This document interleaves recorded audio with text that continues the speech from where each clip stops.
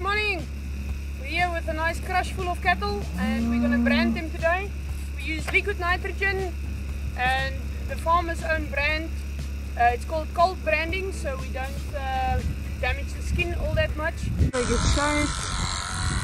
There's the guy on the other side who does the anesthetics so that they don't kick and carrying on like a loop. And this is the guy keeping them in our crush. And here we have the farmer. We've clipped the area with a really expensive clipper. And now we just prep it, get all the hair off.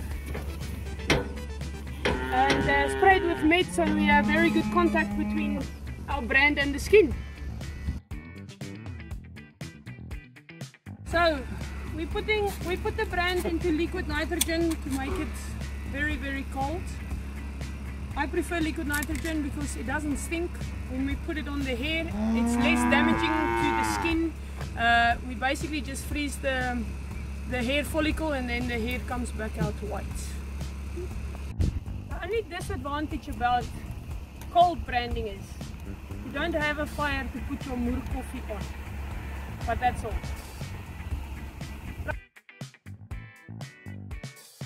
Hello again, the branding went well, that cup of coffee is awaiting. Remember, for all your farm needs, your pet is our passion.